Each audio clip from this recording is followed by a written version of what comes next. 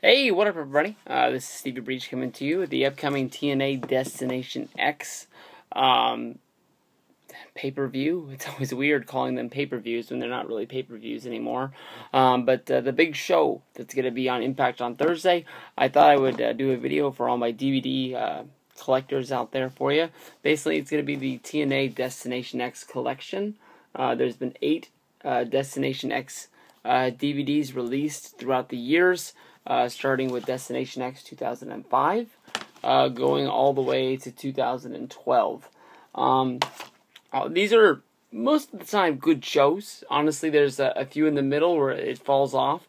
But it's a reason why I wish TNA made more compilation DVDs. Where basically, a lot of the guys, Jeff Hardy's been lucky enough to get 2 volumes. AJ Styles has been lucky enough to get 2 volumes. But guys like Christopher Daniels, Kurt Angle, Sting. That's easy money to be made by putting, these guys' matches on discs. I mean, Kurt Angle and Sting, easily you could have done like a best of each year that they've been there. And there's another DVD to sell on the Shop TNA and make a few bucks. But if you're like me, you're smart, you waited to the Black November sales, $5. You can get all of these for $40. And you get to add to your collection. We'll start with Destination X 2005. This is a beautiful DVD cover. One of the ones that always stands out. I was lucky enough to get this signed by Christopher Daniels at WrestleFest this year. I always like the way they did the X. It looks like it's like a relic. If you were into collecting sports cards or anything like that, it looked like it would be like a piece of the ring or a piece of his tights or something like that. But this one has got the King of the Mountain. Jeff Jarrett going up against DDP in the main event. Nothing really to write home about, but then you have the Ultimate X match for the X Division Championship. You got AJ, you got Christopher Daniels, Ron Killings, R-Truth, and Elix Skipper in there. Nothing really much to talk about this show.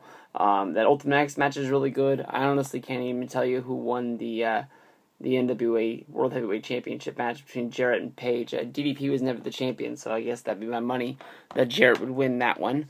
From there, we'll move to Destination X 2006. One of the greatest matches that's ever been held in a TNA ring before.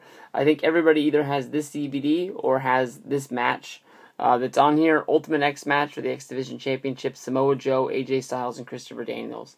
I know that they tried to recreate this years later, but this match stands alone easily as one of the best matches that TNA's ever done. Really, really good stuff. We got Christian Cage going up against Monty Brown. Monty Brown, a great TNA talent who did go to WWE.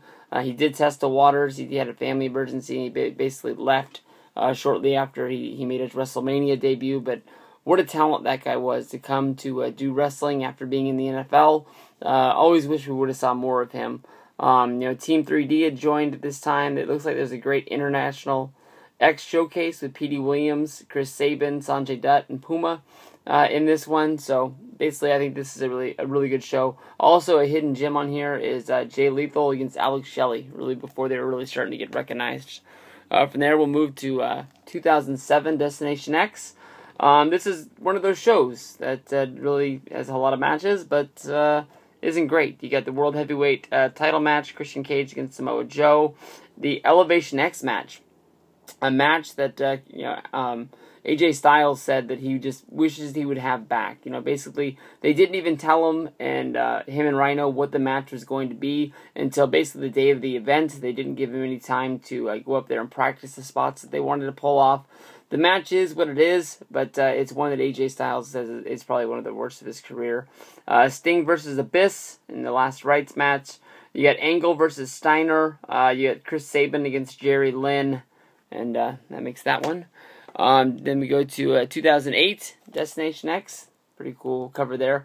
James Storm going up against Rhino in a pretty big feud that had to do with James Storm drinking beer and Rhino being anti-alcohol, basically. The 6-man main event is Angle, Styles, and Tomko going up against Samoa Joe, Christian Cage, and Kevin Nash. We have another Elevation X match that's Rhino versus James Storm. Why did they do that again after the first time? Then we got Jay Lethal going up against Petey Williams for the X Division Championship. And That looks like about all the highlights off of that one. From there, we'll move to 2009 Destination X. This one here is the World Heavyweight Championship. You got Kurt Angle going up against Sting, Jeff Jarrett, and Mick Foley as special guest referees.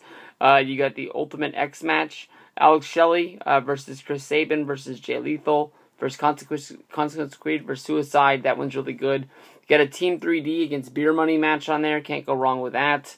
Scott Steiner versus Samoa Joe. Not the original, but still going to be a good match. Steiner and Joe always had good chemistry. They always really worked well together. Moving from there, we'll go to 2010.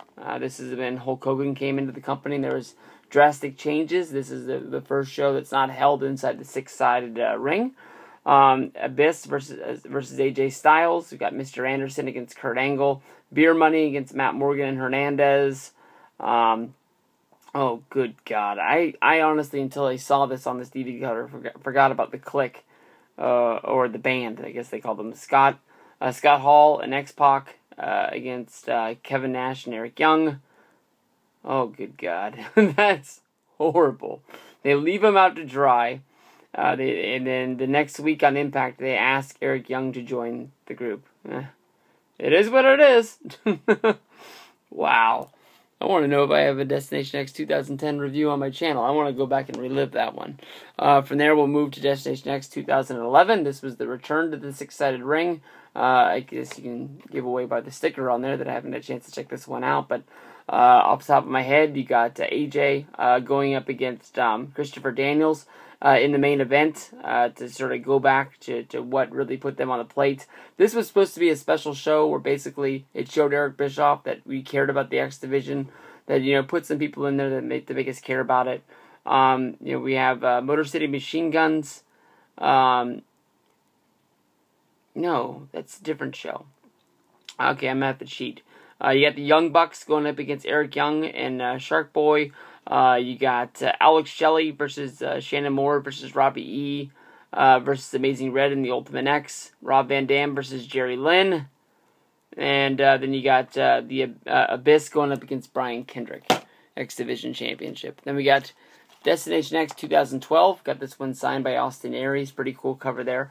This is where Austin Aries had his really, really long run with the X Division Championship. He really beat everyone there is to face for him. So they gave him an opportunity to cash in the X Division Championship and go after the world title. That's when he beat Bobby Roode. He got to be on the cover. But one of my gripes about this DVD is that when you open it up and you look at the back, you normally see the highlighted matches that you're supposed to see there. If you get like the that December to Dismember, that DVD is so bad that they really thought that helping sell it would be not putting the matches on the back. It only makes it look like there's two matches on the show. It doesn't even list Austin Aries' match against Bobby Roode on the back of here.